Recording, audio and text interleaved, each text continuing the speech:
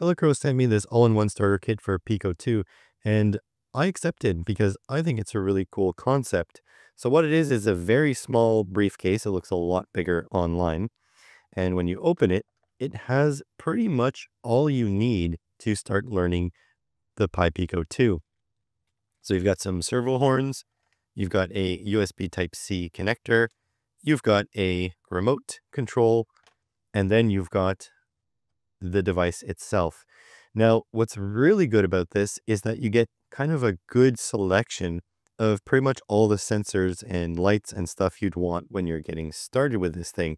And I'm going to zoom you in a little bit closer to show you why this thing excels.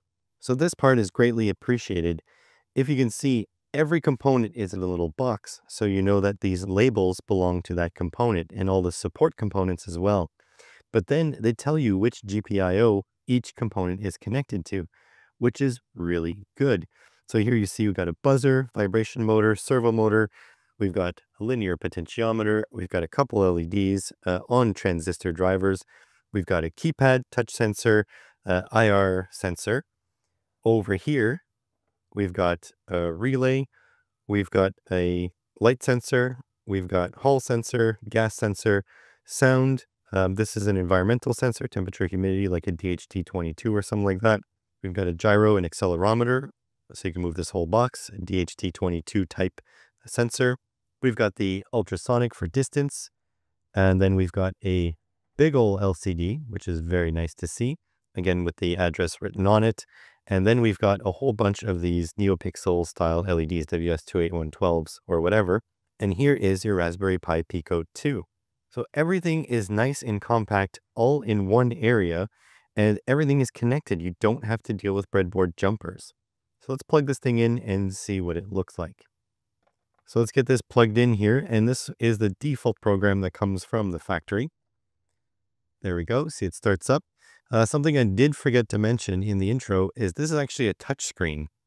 So not only is it a good LCD display, but it has touch as well. I believe it's similar to the one on the cheap yellow display. So right now, let's just hit their style, and then there we go. It's got some NeoPixel action. Change that style there, and that style there. And it has scroll. Style 4. There we go. So that's pretty neat. Then it says course learning. You need to use the course. Please flash the course firmware. We'll get to that in a moment. And then there's a mini game. This is a little bit disappointing, this demo sketch. I think if I were them, I would have a demo sketch that used all of the controls here, all of the stuff. You know, you can make some stuff work when you just plug it in, but that's not the case. So let's try these mini games here. Little dinosaur. Okay, so here he's running. It's running very slowly. And then to jump, you click, and oh, look, I died. Let's try again. So run and jump. There we go. You got to wait really long time. And it's supposed to speed up and get harder. So that's that. And then we can reset it to get back.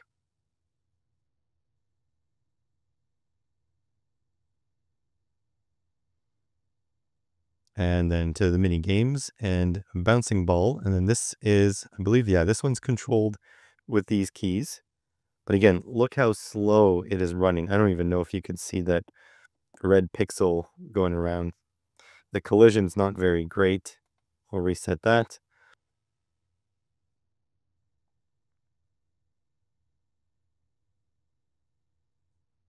And we're going to try snake for eating. This one to me, oh, there we go. This one to me is very difficult because it doesn't respond quickly to your key presses.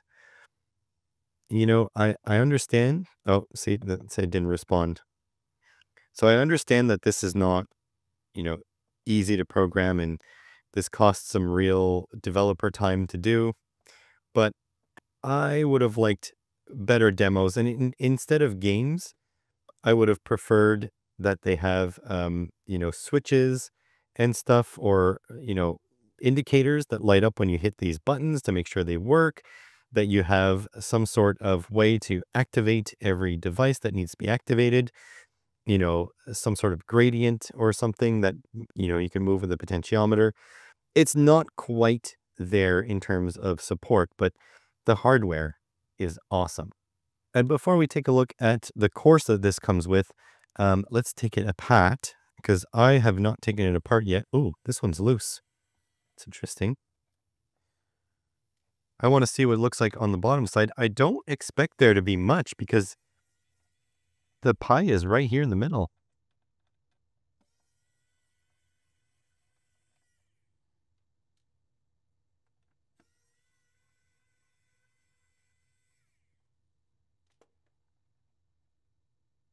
Oh, am I missing a screw? Nope, there we go. Comes out and flips around. Okay, that's an interesting way to mount it. So first and foremost, we've got some acrylic pieces with some standoffs, double-sided tape to the bottom. So that's there. We've got a pass-through USB Type-C, but that looks kind of like a custom jobby. And then we've got a connector. Should be able to remove that. There we go. And then here is the board. So very interesting. Here you've got another connector here for the servo. So I guess you can connect a 4-wire servo, or they could connect a 4-wire servo, but that means you can probably solder to this and, take out your own servo. Servo wiring is neatly tucked in there, which is pretty good. Got your TFT panel with the support resistors, and that's about it. Oh, and we've got a little micro on the backside of the RP 2350. So not much to see here. Very interesting that they chose this style of mounting. I wonder how strong that would be in shock loads. Now, obviously, you're not going off-roading with this thing specifically, but if you're buying like 100 of these for a, let's say a college class to introduce people to electronics and programming, some of them may arrive dislodged, right? Shipping is kind of vicious, at least in this part of the world. But I do like the concept of having it all in a hard box. You're not going to damage any of these things. And obviously, the circuit board being one piece is also kind of pricey, right? If I were to do this, I would make it in modules, which would make it less tough but cheaper. They chose to make it tougher and slightly more expensive. Interesting. Let's go check out that course now. Scanning the QR code brings you directly here, which is Elecrow's general website. I really wish they would bring you right to where the course is. I mean, a QR code costs nothing to implement. But here's the kit. So we're going to click on that. And we're going to go find where the lessons are. So we're going to scroll down, reviewers' feedback. That's not what we want. The difference on a blog post. That's not what we want. Just making sure I don't miss any little bit of clickable links here. Keep going. None of these are clickable. Keep going. Keep going. Oh, user manual. I wish they would just directly link to this. And so here again, there's the same QR code, elecrow.com. And they have, it's actually fairly well written. I've been looking through this, and here, yes, this is how to install all the Arduino stuff, which is a little bit obtuse. Arduino really needs to update their software to just do it all, all in one. But here is the source code address. So we're going to click that. And that brings us to a GitHub. In my opinion, if you are beginner focused, this shouldn't be on GitHub. This should really be on your own website. I mean, it's clear you have your own website. And like, I don't want to brag or anything, but if you look at my website, I am not a company. I make barely any money from this. And look, I just have my code right there. you can copy and paste it. It's super simple. You don't have to go to GitHub. So let's figure out how to do this. You go example, Arduino code. Yeah, here are the lessons. Okay, great. And so you've got this, and then I guess you can just copy and paste that. So that's pretty good. We're going to go down here. So it shows you the default programming. And then here we go. So here's the lessons. So they're going to teach you how to control LEDs. And I'm going to link this down in the description. You can go read through it. But this is where I have a little bit of a problem. Here is the way that they code. And this is valid Arduino C code. However, I had to ask AI if it was like Arduino C or if it was like C++. And the reason for that is this is not written out in readable English like Arduino C typically is. So I've been coding Arduino for the best part of 9 years now, and I don't recognize this. Like, I recognize this. I don't recognize this. They use those operands, I think they're called. And sure, it makes the code smaller, but I don't think it makes it readable. So here is the explanation, which I like. But you see, like, I don't think this is written very well. I think this is a bit obtuse to follow for a beginner. I would really like to see them remove the whole Arduino situation and just use MicroPython, because you know that the RP2350 is perfectly capable of MicroPython, and I think MicroPython is a little bit more beginner friendly, and so I think I would rather them do MicroPython. I mean, let's go down and get some piece of code that's a little bit more complicated, and I'll show you what I mean. And so here's the display. Like, this is not easy to read, for example. And then you have to add more libraries. I think I'd really like this to be more all in one, because this is a bit much to follow. So I'm going to pick one of these at random, and I'm going to upload it to the board, and I'll give you my feedback on the whole process. Okay, I got this all programmed up, but first I need to share a little bit of a gripe.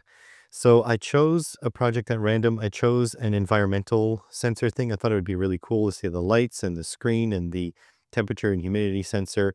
However, they have you go to a third-party piece of software called Squareline Studio and sign up for their services. And they say, you know, just use their 30-day free trial.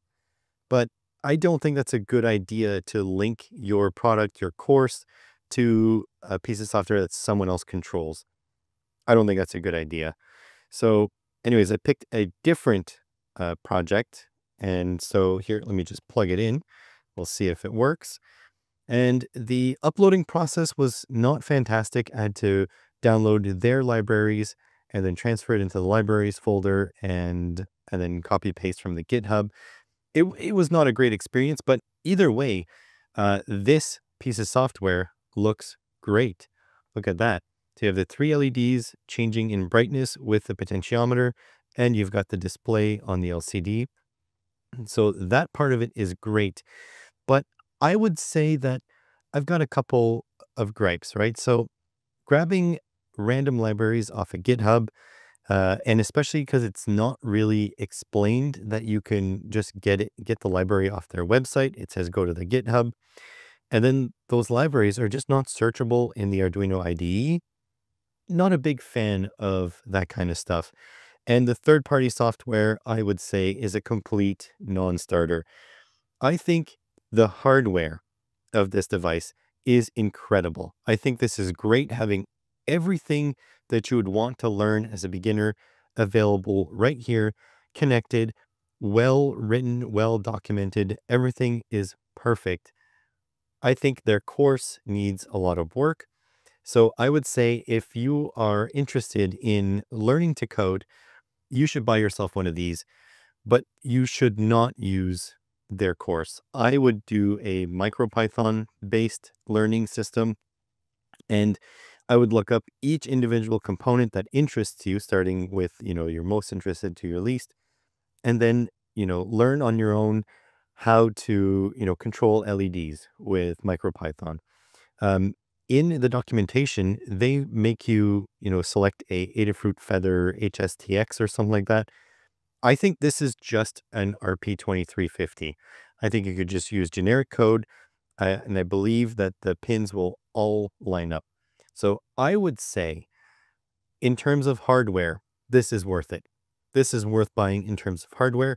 You can just stow this away when you're not using it. You can plug it in and code when you're ready, and everything like that works. I would say that their course, though, leaves much to be desired. And I would just focus on the fact that this is incredibly nice hardware. So I can see a high school teacher ordering, 40 of these at a time or 50 of these, whatever the class sizes are now. And I think with a little bit of pre-prepared MicroPython code, maybe even with help from AI, if you're a teacher, you're underpaid, I think this would make a fantastic learning to code piece of hardware. Thanks for watching. So, super limited edition. I didn't get it autographed, but look at that. I got a Basement Electronics hat. I met up with Curtis in the chat there last weekend, and he gave me a hat. What a nice guy. Let's see if I can find the motors. No. If the motors are here, then they're mine.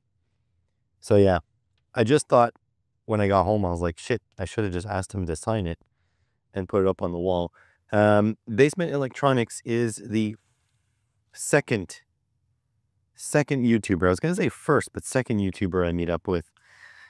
Gabe from Save It for Parts is my first one. Great guy.